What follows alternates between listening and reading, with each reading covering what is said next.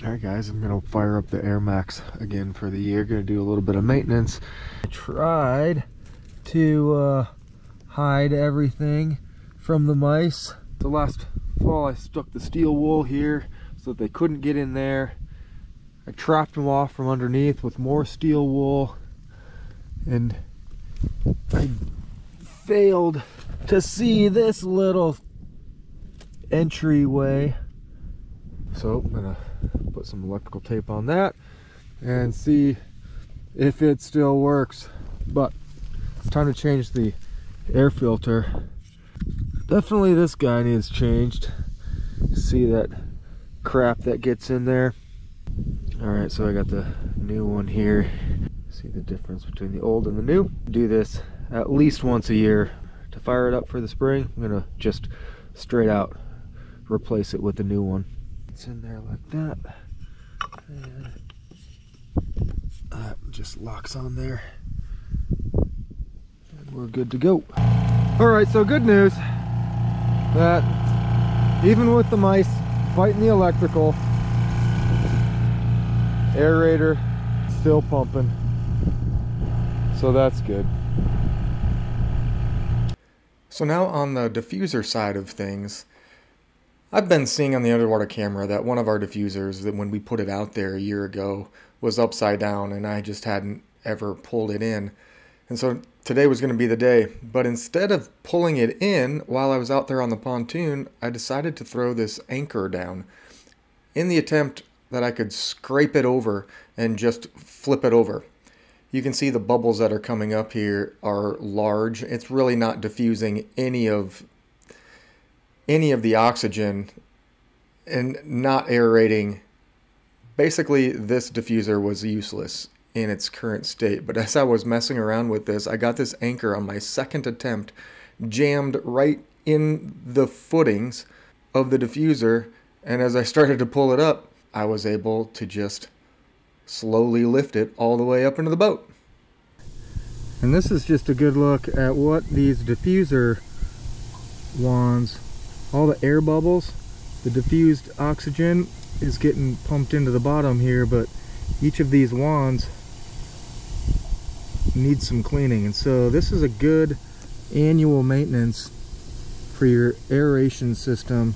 Pull your diffusers up, clean these diffuser wands off, and you'll get a lot more efficiency. Smaller bubbles pumped into the bottom. And so I'm going to go ahead and do that and lower this back down and hopefully get it right side up this time. Alright, so after a little bit of scrubbing on those, these little wands are operating a lot better. They look better.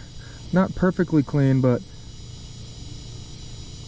I think this is going to be significantly better. And if I can get this down there,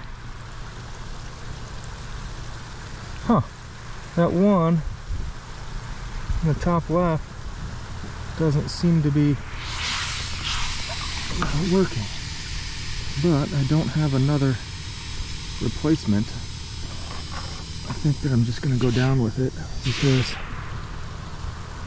alright, I'm going to get a rope on this, lower this down there, make sure that it lands right side up, and that's going to be about 95% better than what it was doing. And yet again, the underwater camera being so resourceful, helping me guide this down, ensuring that I got it right side up this time.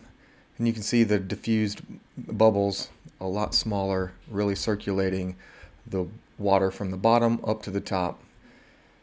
I've gotten a few comments, people saying when we put these PVC structures in there, make sure you sand all of the surfaces with sandpaper so that algae grows on them. I'm just going to say, I don't think algae is having a hard time growing on any of the man-made habitat that we've placed in the pond. And you can see walleyes are prowling, bluegills healthy, lots of good structure. And again, all of this stringy algae hanging off of all of these poly tubing and plastic barrels. And unfortunately, the excess leaves at the bottom just adding to the biomaterial and feeding the algae. Again, all of these structures we built, you can see previous videos of how we made all of these, but I didn't sand all of these surfaces. All of these trees, the PVC trees, plenty of algae growing, producing food, microorganisms, and the phytoplankton for the food chain, feeding the bluegills, and then on up to the predator fish. So here at the foot of the waterfall, got these little grass pods growing here in the rocks that had silted in the year and a half since we built this. I quite like the grasses. Vegetation will grow in your new pond without you planting anything, and probably more than you want. That was my fear, and in less than a year we had all sorts of just volunteer grass, cattails, pondweed that showed up, and then algae stuck to it because of all of the nutrients that get into the pond. I mean, God just makes stuff grow. So don't fret if you don't have all of the habitat put in your pond. It will naturally grow. And this weed edge, these are dead weeds from last year, but the fish still use it to congregate in. And I've said it before on previous videos, but the golden shiners schooling through here, there's bluegill and perch, but the golden shiners here, this big fatty in the front. And we've got a reproducing crop in the pond. And at the going rate of $12 per pound to stock shiners in your pond, if they spawn enough, we won't have to stock anymore and we'll be able to pay for this fiasco. Well, not exactly, but this bluegill's gonna taste good.